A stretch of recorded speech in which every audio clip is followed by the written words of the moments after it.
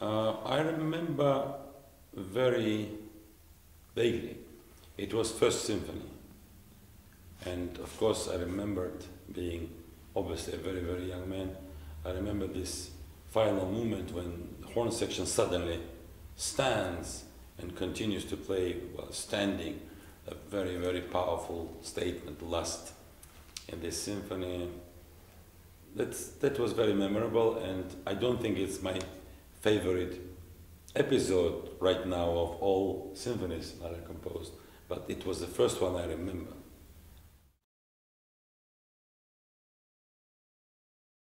Well, he was twice in St. Petersburg, and he conducted music of other composers, especially Beethoven, but also he conducted his own Fifth Symphony. You cannot maybe compare. It seems he was extremely impressed with orchestra, and his words are known. He found a fantastic orchestra, he found a very strong response and very good reception here. There, and obviously he came to St. Petersburg, he was a happy man. It was not an unhappy period of his life.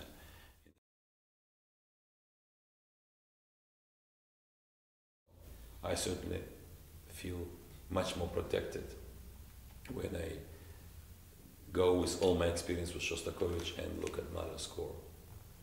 I hear certain things which maybe people do not find immediately.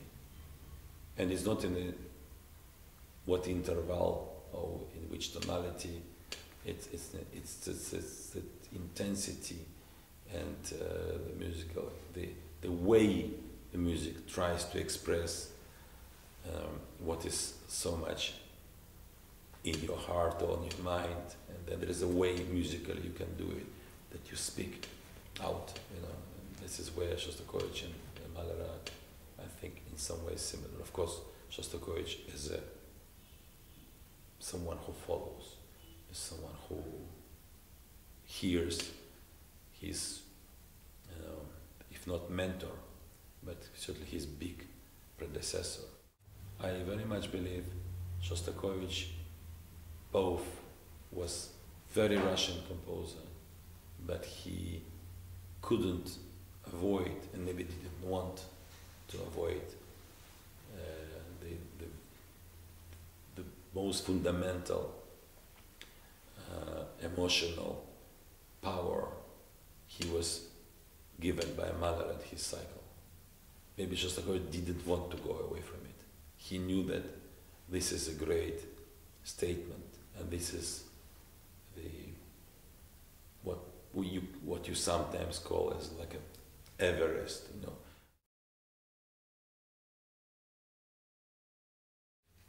I think Mahler is respected in Russia, and we contribute. I do it with Mariinsky more than any other conductor and orchestra.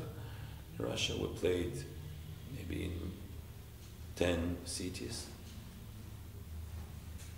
It's a big number, because you talk about cities, some of those cities are 1.5 million or 2 million people, or about 1 million people living there. So, you know, the visit of Mariinsky Orchestra, which is maybe today more famous orchestra from Russia worldwide, it's quite well known, and we played, for example, in Kazan, 8th Symphony, and we used the chorus, not only our chorus, but also local chorus. It was a massive event, and it was great to see how many young musicians were there. Practically what you call hanging on the lustre, you know. Mahler was a great conductor, so he made it very difficult, or nearly impossible, for a conductor to bring his own personality and to take just like a white list of paper, you know, and just start to improvise. It's so punctual, so clear what he wants. It is near to impossible to go away from it.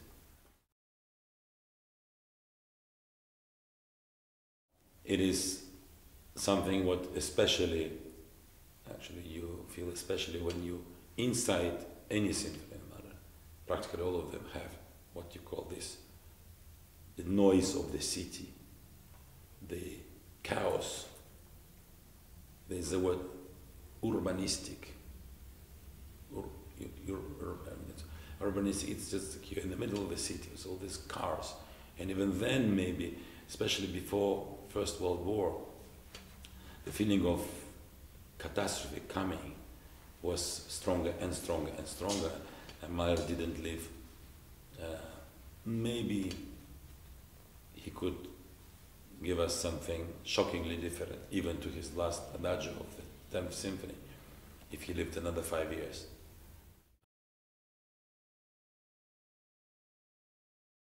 I recently conducted 10th Symphony, and I spent much time trying to understand, or it's not the word to understand, trying to make it sound like a piece of music composed by, although a composer who was mysteriously approaching his last month's death. His death was what you call next door.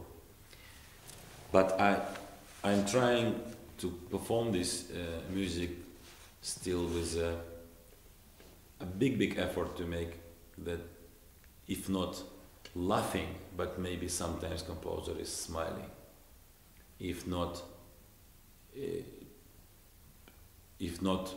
completely hopeful, but somewhat hopeful music. You see the difference between completely hopeless and somewhat hopeful. And Mahler, if he was writing his autobiography, if he lived another 10, 15 years, maybe would give us explanations and would make it much easier for people to understand why he composed this, in many ways, strange adagio.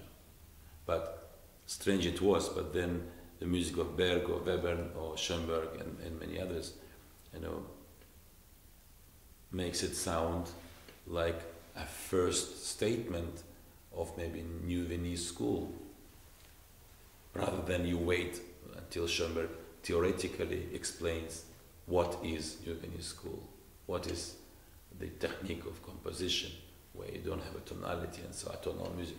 So we are still not totally clear on this, and I think this adagio should sound like yet another statement about human life, the nature, and this huge musical world where you constantly want to progress.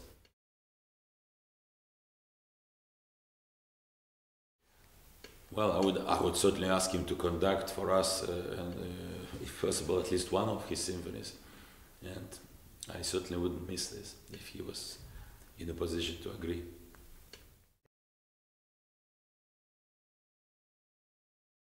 When I look, see the score of Symphony of Mahler, I just have to continue to ask myself why. Look, there are many things, but why he says crafty. Okay, it's clear. It has to be kind of powerful. He will warn you not too fast, or then he will warn you don't drag the schleppen, which means that you just don't make public feel that they are given a sleeping pill. So these are very famous remarks of Mahler. Everyone knows about them. But to call a certain movements of certain symphonies, to give them a indication, like I described Rondo Finale, is maybe what we don't think very much about it. We think if it's finale.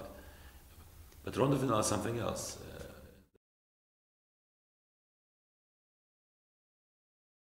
Conductor has to find a way to let music breathe and maybe make this kind of statements most powerful, and very often it even screams. One has to take sometimes your own energy into very controlled and very, in a way, reserved the manner, rather than you sweat, and people suffer.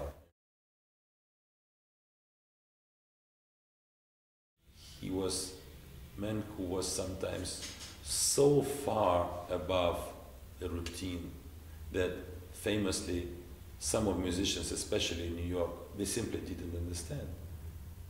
Being a gigantic musician, he was telling them, obviously, that that was the highest caliber of music making, and he, if anyone, he could explain or demand from any orchestra in the world certain things where the quality was supposed to be just higher and higher and higher, because there is no doubt he knew everything about, you know, any instrument, orchestration and so on. But the truth was that very experienced musicians, and I just conducted New York Philharmonic, which is of course now 100% changed, totally different, but they're a wonderful orchestra, they can play anything and so on. But he had trouble just to be understood, and some of them in a very uncomfortable way, maybe a rude way. They would just make it known that they don't understand what the conductor is talking about. It is enough, even if you conduct Symphony of Beethoven and you see that someone on stage doesn't understand your intentions, your colleagues, but if it's also going on with your own music, not understood, not supported, and you know, it could be, in the best case, ironic, but in the worst case, it could be aggressive against his compositions and against him. So that's of course very, maybe very strongly influenced his early